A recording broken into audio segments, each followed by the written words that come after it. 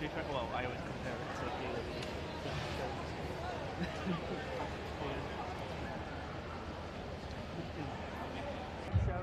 All right.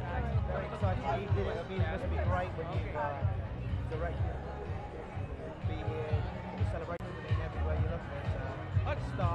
I'd ask if there's ever been a better cast, to be honest. In my terms, they're all this. This has been such a long project that I just want to take a breather now and just see how people respond to it.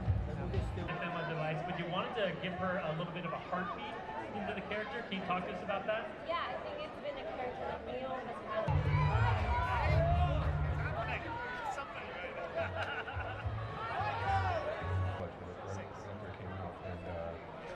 Here we are.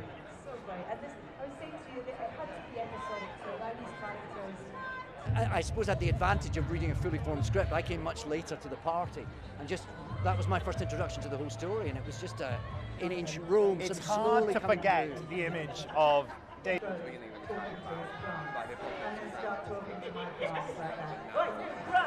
Tracy, how are you? That hadn't ever been filmed or adapted. Who said to me, okay Neil, now you work with both of them, who was better? Michael or David? Who's the better actor? And I had to say, actually... Well, when they wrote the book, Terry and Neil both felt like it was a bit weird because everyone seemed to be getting along so well, and they were writing about an apocalypse 30 years ago, sort of the end of the Cold War, the Berlin Wall had come down. Whereas now, as the TV series is coming out, things have all got a little bit more apocalyptic. Yeah, it feels like it could be seconds away, so it all feels terribly prescient now. Well, I think if you want to drag a political lesson out of it, it's that there are two polar opposite fundamentalist standpoints of heaven and hell, and the two that have any chance of solving it are the ones that sort of try to meet in the middle. We're both very bad at our jobs in this, but it's that that bonds us together, and that's how we find our way through. We always muddle through in the end. They should be diametric opposites, an angel and a demon, and yet they've actually got much more in common than they have apart.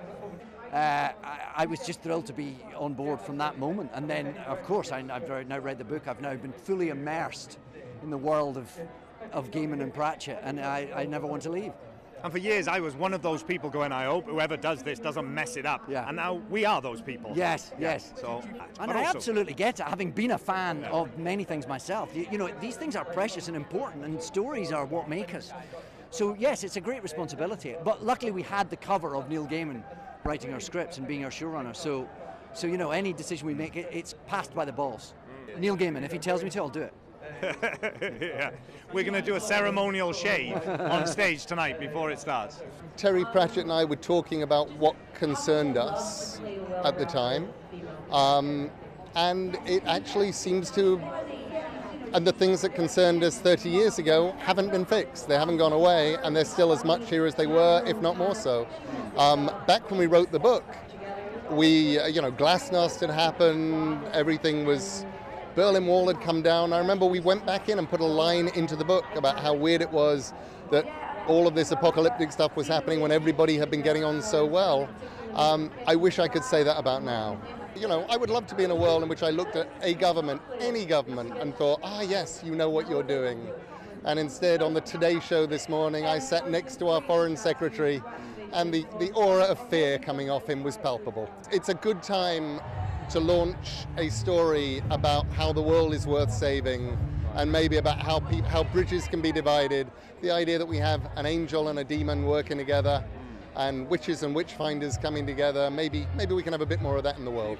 I think Terry right now would be having the time of his life, and he'd probably be complaining about the lack of nuns.